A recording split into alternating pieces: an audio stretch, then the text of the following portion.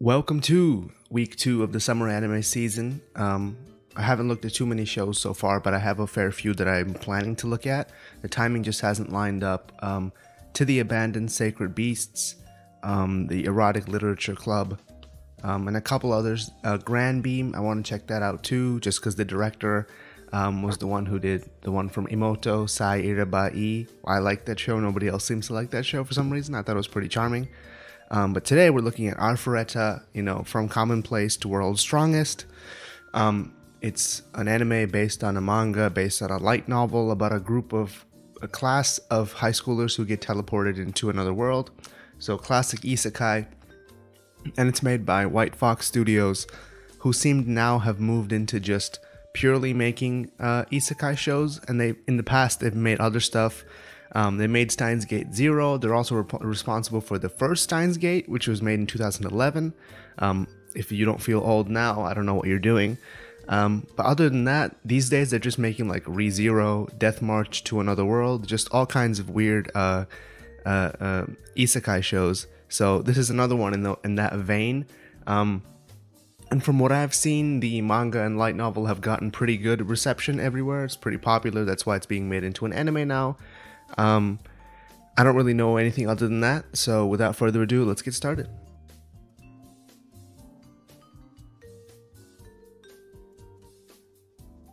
And for some reason, we're starting off in this exact same art style and level that we saw in Grimgar of Fantasy and Ash towards the end of it. And they're making a play on the old Monty Python and the Holy Grail bunny trope.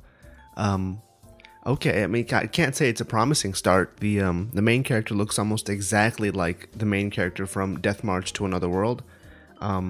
Is it just like paint by the numbers? Do they just copy paste every single main character because it doesn't really matter what they look like? I know that light novel protagonist is kind of like a self-insert type meme right now, but they could have given him like a different hair color at least to pretend to try. Well, let's keep going.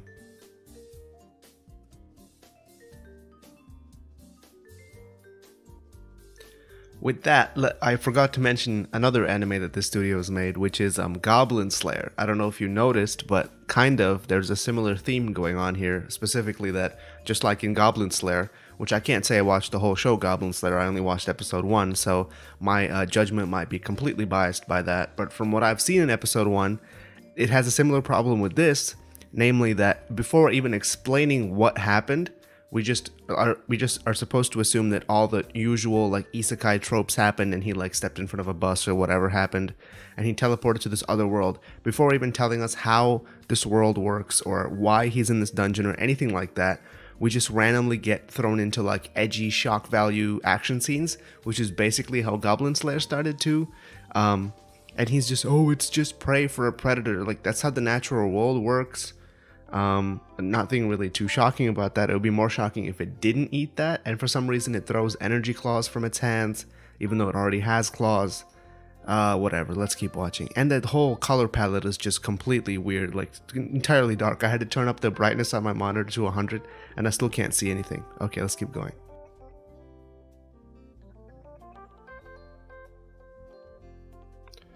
This has to be a comedy. Like, he's watching a bear eat his arm, and the only thing you can think of to say is, it ate my arm. Like, wouldn't you be screaming or running away or like trying to hold it to prevent blood loss or something? This is basically, I mean, the music is so like tense and like atmospheric and like trying to tell you that something really bad is gonna happen, and he's just like, it ate my arm. This is comedy, right?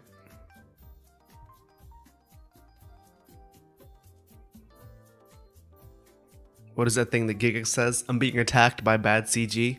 Yeah, okay. I mean, I don't have anything against CG. Pretty much every show that I've looked at this entire year has some element of CG in it. I think it's just unavoidable in this day and age, the amount of effort that it saves by doing CG instead of 2D animation, especially if you're doing action scenes or something that requires a lot of camera movement, which requires like tricky perspective changes. I get why they use CG, but like, this is just really bad. The skeletons look like stock. It just looks horrible. It really just looks like stock footage. I mean, like stock animation or stock 3D assets. Let's keep watching. I mean, we already know the action. I mean, maybe the action will just blow my socks off. I don't know. Let's keep watching.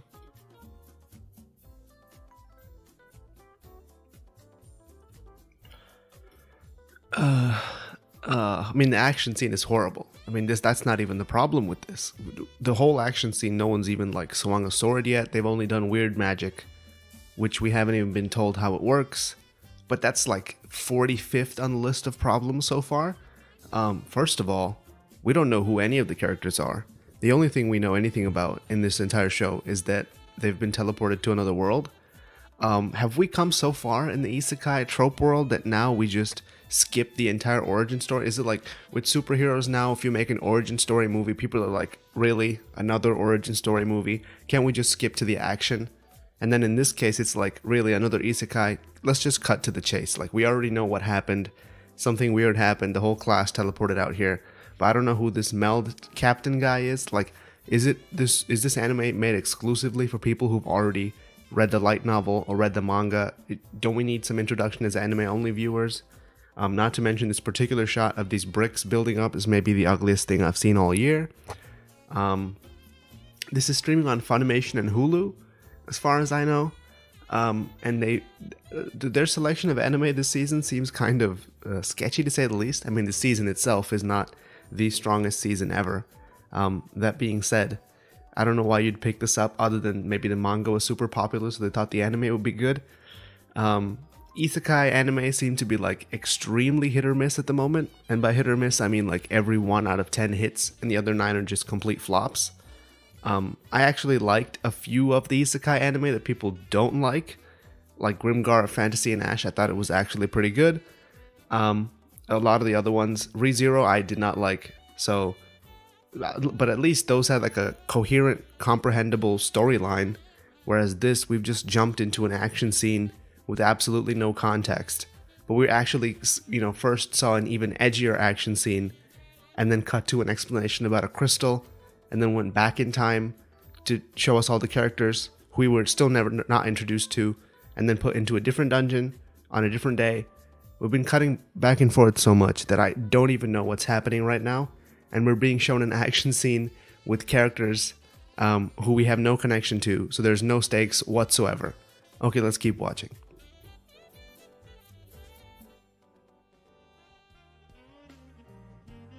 Nah. I don't know what you were going for with those lines, but you definitely didn't pull it off, Mr. Voice Actor guy. I can't even find the name of the voice actor for this character. I think this is Nagumo, whose reference picture in the Annie chart is something completely different. I think it's Toshinari Fukumachi. I don't know, but that was not your best work. I'll just say that much. Okay, continuing.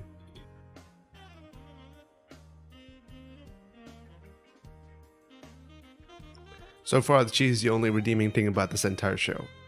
The female character designs seem to be pretty good. That's the only thing positive I can say about this. Okay, let's keep going.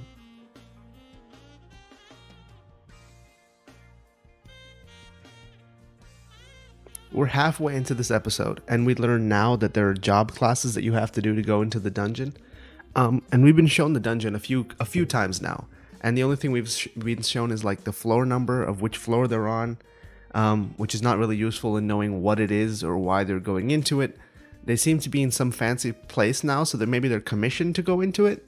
Again, we should really be told these things. This reminds me of like the beginning episode of like the show Tower of Draga, where there's a similar like labyrinth with a certain number of floors and you have to clear it, and then you become a legendary hero. But that show was funny and like good, and this show is not the first one for sure. Okay, let's keep going.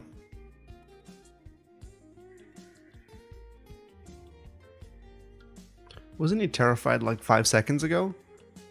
Did they show us anything about his character that would lead us to believe that he's capable of this?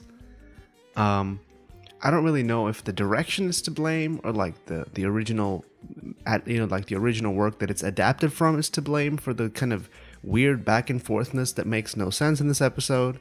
The director also directed Seven Sins way back in the day, and like did the storyboard for a bunch of more known anime, as well as like key animation for like other stuff. So he's been around for a while. Like, it can't be his fault, right? I mean, you'd think that by now he would know that if you just throw a bunch of moving pictures at an audience with no semblance of explanation of what's happening, that it's generally a bad idea? Is it because like the manga had to start off with a bang in order to capture an audience, so we're thrust into an action scene with no context whatsoever? Horribly done action scene too. It's not like it was impressive technically or anything like that. Let's see what his transformation leads to.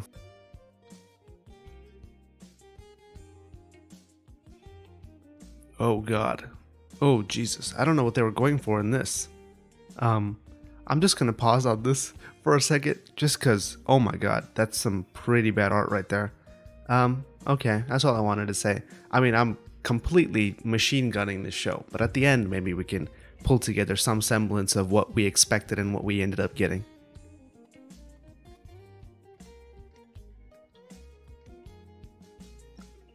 I was going ham on this voice actor before, but that scream was actually not bad in terms of like screams of despair in the midst of a like cave while you just ate a monster and you lost an arm. That wasn't bad as far as screams go. Maybe we can hire him as like an outside scream consultant and he only comes in and screams and then leaves. I could see him being very successful with that.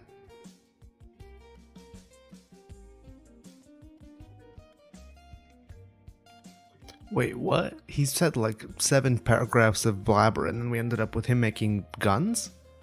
Where did the metal for the gun come? I guess he can just do whatever he wants.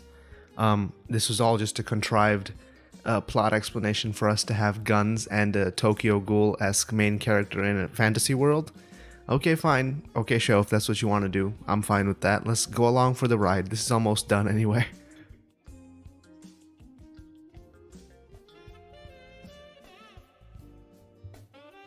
Also, we've cut to like this weird free jazz that's come out of nowhere. So far we've had, in this episode alone, we've had weird classical big band music at the very beginning to signify some kind of like psychological terror. In between we had this like synthwave music, which is super weird and completely out of place. And now we're in the typical like action scene jazz cuts. Oh my god, I'm getting whiplash in so many different dimensions.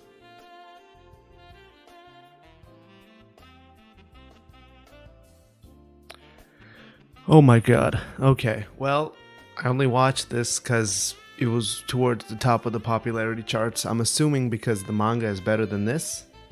Or it could be that it's completely different than the anime adaptation is a complete letdown. I mean, that's possible. The character designs, I'm assuming, were taken from the manga. The art itself, like the actual like animation, wasn't horrible. The CG was really bad, and like there's that weird Goblin Slayer like darkness filter they put over everything so you can't even see. I don't see the point in doing that, because in the scenes where he wasn't in the cave, it was bright and it was like, oh, I can finally see what I'm looking at. And I was like, why can't the whole show just be like this? First of all, this episode 1, as far as episode 1s go, is so incoherent as any kind of like plot device. We didn't find out anything about the characters at all. We don't know why there's a class. He vaguely mentioned that there's a class. I have to help my class. My classmates betrayed me, something like that. The only reason I know any of this is because I read like the introduction. Do you need to read that? Is this some kind of like abstract anime which doesn't really have any kind of plot structure and it's just there to like throw images at your face to like remove you from the concept of narrative and just make you as uncomfortable as possible? Because if it is, it's working really well and I'd have no idea what's going on. Okay, that being said, have we gotten so bored with Isekaii that we now need to introduce like so many twists to the Isekaii formula that it basically doesn't matter that it's an Isekaii anymore? Because the whole point of Isekaii at the beginning was that we were supposed to be like this weird thrownness, like fish out of water syndrome, and then we have to find a way to like work with the new world's rules to like be the best or whatever, like whatever contrived plot excuse we have for being in a new world and like whatever we have to do.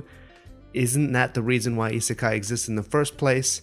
And also is like an escapist fantasy of, oh hey, you know, even if I do just live in modern day Japan and I'm a whatever salary worker at a convenience store or a loser in a tracksuit or whatever it is, there's still a possibility that I can be a hero in another world or whatever. Isn't that the point of Isekai?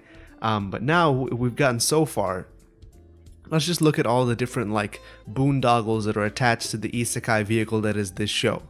So first of all, it's an Isekai. So there's a whole going to another world segment. Second of all, we now have like a whole party of people. It's not enough that only one person goes into another world. Like a whole set of people go into another world, which is kind of what we saw in Shield Hero too. Like it wasn't just him, it was like 4 people, and all of them are heroes in the new world.